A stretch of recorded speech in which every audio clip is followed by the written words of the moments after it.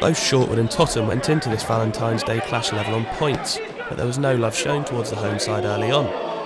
With just 13 minutes on the clock, a floated ball from the left was met by Marley Thomas. His first up was excellent, his second, clinical. 1-0 Shortwood, Thomas's 6th of the season.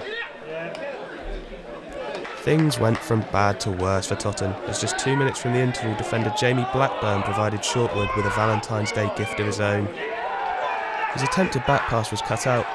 Shortwood's Lewis Summers went one-on-one with the keeper and made no mistake. An emphatic finish.